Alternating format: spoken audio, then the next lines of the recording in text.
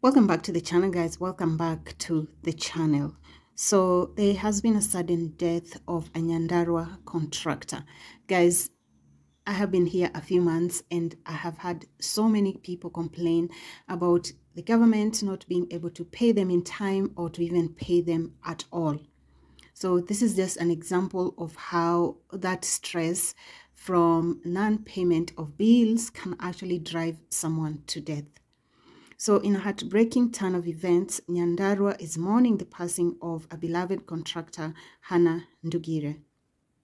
Hannah was affectionately known as Shosho Contractor.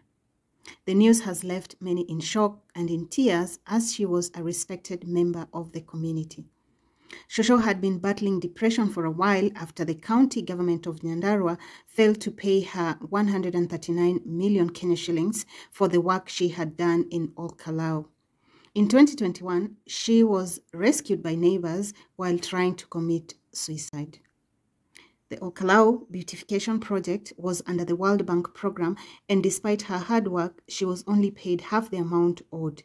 This left her with debt, and bank auctioneers started taking away the properties she owned.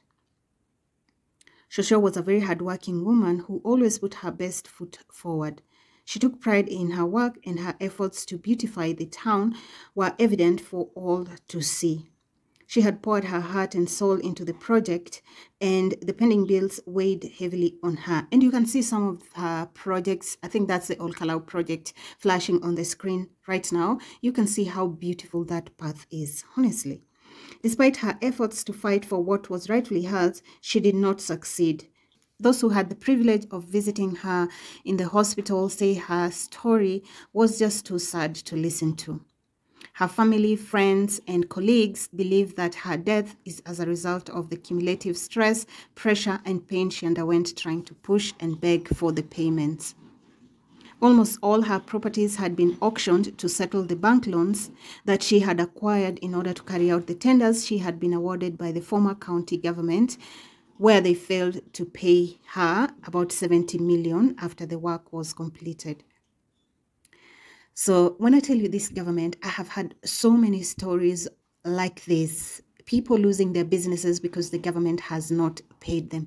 And this particular project is very interesting because in my head, I'm going, the project was not even funded by the government, it's funded by the World Bank. So I'm 100% sure that the World Bank has paid this money off to the government. I'm 100% sure about that. So what is happening at the county level that they're not able to pay this woman her money? Honestly, just honestly speaking. So just unfortunate death, a death that could have just been avoided if somebody did their work, if somebody was just honest, if somebody just paid the contractors when they were supposed to be paid.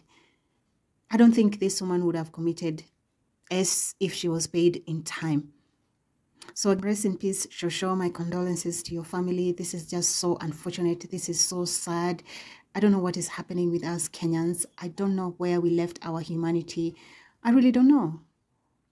Thank you so much for coming back to my channel. Thank you for watching this video, guys. If you're not subscribed to the channel, please make sure you're subscribed. I'm trying to hit 3,000 subscribers. Please help me achieve that goal. Thank you once again for coming back to my channel, and I'll catch you next time. Bye.